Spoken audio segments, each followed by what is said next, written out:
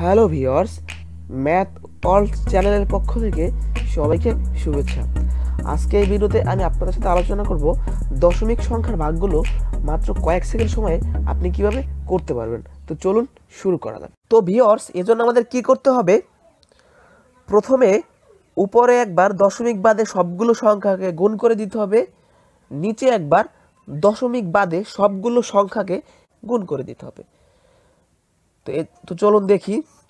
উপরে যদি আমরা দশমিক বাদে সবগুলো সংখ্যাকে গুণ করে দিই, দশমিক বাদে এখানে থাকে অন, এখানেও থাকে অন, যেহেতু দশমিকের পরে শূন্যের কোনো ভ্যালু নাই, এখানেও থাকে অন, তো on into on into on on হয়।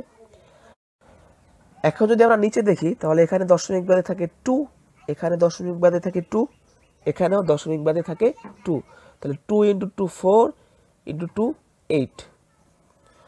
এখন আমাদের যে কাজটি করতে হবে, আমাদের দেখতে হবে যে উপরে দশমিকের পরে মোট কতটি অঙ্ক বা ডিজিট রয়েছে, নিচে দশমিকের পরে মোট কতটি অঙ্ক বা ডিজিট রয়েছে।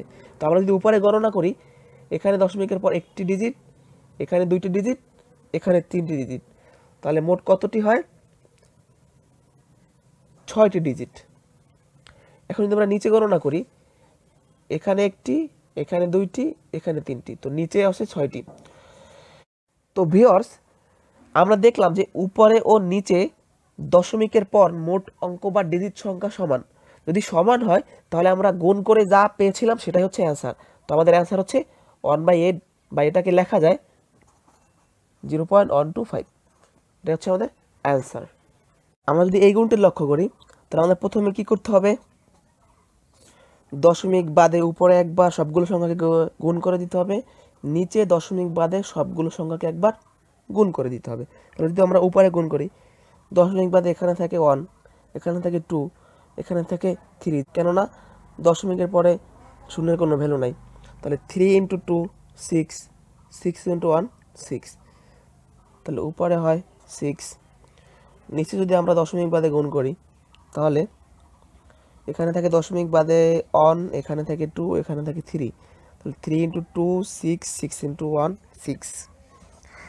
এখন আমাদের দেখতে হবে যে উপরে দশমিকের পর মোট কতটি অঙ্ক বা ডিজিট রয়েছে, নিচে দশমিকের পর মোট কতটি অঙ্ক বা ডিজিট রয়েছে।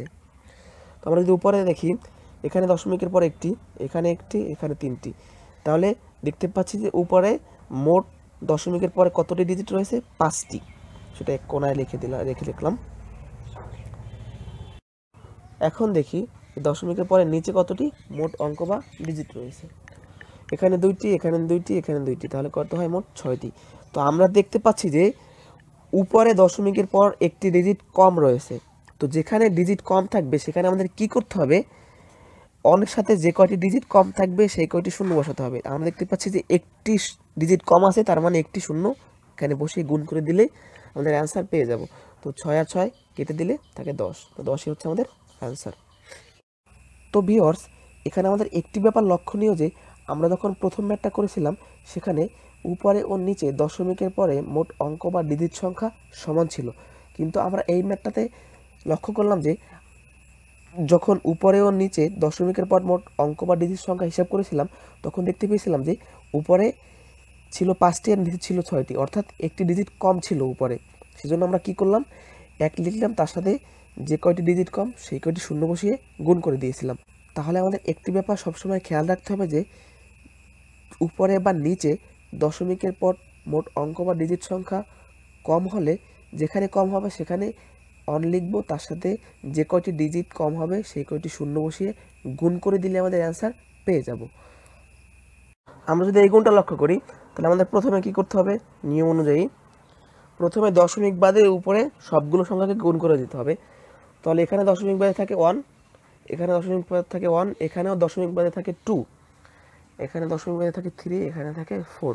তো আমরা যদি গুণ করি, 4 ইন্টু 3 12, 12 ইন্টু 2 24, তাহলে উপরে হয় 24।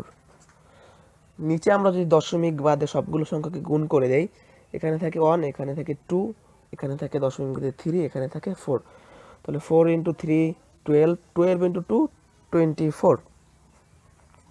এখন আমাদের দেখতে হবে যে উপরে দশমিকের পর মোট কতটি অঙ্ক বা ডিজিট রয়েছে আর নিচে দশমিকের পর মোট কতটি অঙ্ক বা ডিজিট রয়েছে। তো এখানে দেখতে পাচ্ছি উপরে এখানে 2টি, এখানে দশমিকের পর 3টি, এখানে 3টি, এখানে 2টি, এখানে 1টি। তো মোট কতটি হয়? 11টি। তো একটু সাইড নোট করে রেখে রাখলাম 11টি। এখন আমরা নিচে দেখি দশমিকের পর মোট কতটি অঙ্ক বা ডিজিট রয়েছে। এখানে 1টি, এখানে 3টি, এখানে দশমিকের পরে 4টি, এখানে 5টি। তো মোট হয় 13টি। আমরা দেখতে পাচ্ছি যে নিচে দশমিকের পরে 2টি ডিজিট বেশি রয়েছে। তো বেশি থাকলে আমাদের কি, আমরা জানি যেখানে কম আছে সেখানে কি করতে হবে, একের সাথে যে কয়টি ডিজিট কম থাকবে সেই কয়টি শূন্য বসাতে হবে। দেখতে পাচ্ছি 2টি ডিজিট কম আছে, সেজন্য 2টি শূন্য এখানে বসাইতে হবে। তো বসালে এখন কত হয়, 24 কাটলে আমাদের অ্যান্সার কত, 100। তো এটাই হচ্ছে আমাদের অ্যান্সার।